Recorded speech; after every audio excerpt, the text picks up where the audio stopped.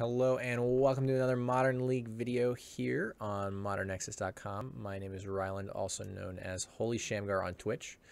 And today we're playing with some spicy black-green Eldrazi. Now there have been some two-color green-based Eldrazi lists running around on Magic Online.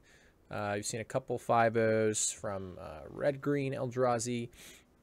And last week I saw this 5-0 from none other than Wily Edel playing black-green Eldrazi. Now this 75 is exactly his 75 from that 5-0, so if you find the deck interesting, all credit to him, of course. That said, I believe he has mentioned since then that he wasn't really a big fan of the Lilianas in the deck, but I heard that secondhand, so I don't fully know what his opinion might be on the subject. I've played a little bit of this deck on my stream to middling results. We played 2 leagues, both to 3-2s. So nothing exciting there, but not an atrocity either. It does seem to have some pretty cool elements, but perhaps could use some tuning. This does seem like kind of an early list, and I assume some tuning could make it a little better. But I'm not necessarily the right person for the job, but we'll see. We'll see. So basically, this deck is not entirely different from Eldrazi decks we've seen in the past.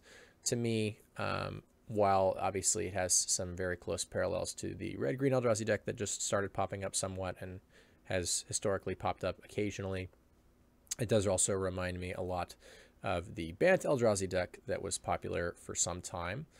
The shell is relatively similar in the sense that we are a Bird of Paradise, Ancient Stirrings Eldrazi deck, but instead of having like Path to Exile, we're a Fatal Push deck, and we also have some discard. The other black elements, obviously, you can see as well that are included are Liliana of the Veil and Bearer of Silence. I kind of want to get this out of the way right away, but Bearer of Silence, you cannot use Eldrazi Temple to pay for its triggered ability, and that is because Eldrazi Temple only allows you to, I guess I should say, obviously, the second mana producing ability on Eldrazi Temple. The first you can use, of course, no problem, but the second ability requires you to be spending it on the Eldrazi itself or an activated ability of the said Eldrazi. This, of course, is a triggered ability, not an activated ability, and as such, you cannot use Eldrazi Temple to pay for it. So it's worth mentioning that up front, since that is probably the most common question with the deck. Because of that, I'm tempted to think that Bearer of Silence isn't good enough. It has been kind of middling in the test so far.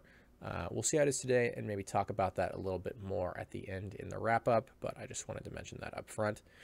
Like I said, other than that, we got a pretty standard Eldrazi deck. The mana base is kind of interesting. We do have our 4 fetches, 1 Urborg to sort of help with the double black situation, and then a ton of Twilight Mires. And these are pretty important in the deck because, A, obviously they're a colorless source, and we do need to have a density of colorless sources in our, 16 colorless Eldrazi deck. I guess that's not including these 2 technically colorless Eldrazi, but obviously they do not have the waste symbol in their mana cost. But I guess they sort of do with the triggered ability. So really 18, I suppose. So a density of colorless lands is important. Twilight Mire certainly serving that purpose. But on top of that, Scavenging Ooze being very demanding for green mana, Liliana being very demanding for black mana. Twilight Mire really helps there as well. Alongside that, we have the full playset of Llanowar Wastes. Same purpose. Got a couple Overgrown Tombs that we can fetch. 1 of each basic, the required for Eldrazi Temples, as they're obviously very, very good in our deck, especially alongside Ancient Stirrings. And then a few Cavernous Souls for those matchups where we might be encountering counter spells.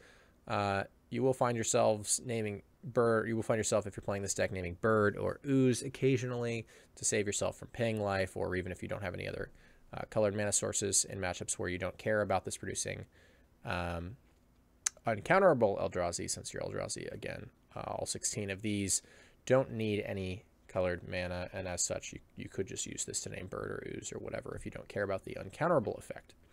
So that will come up. The sideboard, I think it's a little rough thus far, but it does have some good elements here. Relic of Britannia is for the graveyard-oriented matchups. Creeping Corrosion, obviously, for any artifact-based ones. Affinity, Lantern, what have you. Very, very powerful card in those matchups. Happy to have it. I definitely understand why all these cards are here. It does take up a big portion of our sideboard, but those matchups would probably be very tough otherwise. And as such, I understand that desire. On top of that, we got a couple of the other Lilianas, sometimes alongside these Lilianas, sometimes a swap, depending on the matchup. But really helping grindy matchups or matchups with a ton of X1s. Maelstrom Pulse, just for dealing with problematic permanents. Abrupt Decay, not present in our deck. It is really hard for us to cast, so Maelstrom Pulse may indeed just be better, except in matchups where we'd have to worry about counter spells. So I kind of like the presence of Maelstrom Pulse over something like Abrupt Decay. Additional Thoughtseizes 3 and 4 in the board here, and then Slaughter Pacts, which I think is kind of an interesting inclusion that I have enjoyed somewhat thus far, considering that it allows you to commit to the board while also dealing with a problematic threat, if you say against a Devoted Druid or just something you need to deal with Eidolon, whatever it may be. So that said, that's what we're working with today. So we'll go ahead and hop into those games and see how it goes.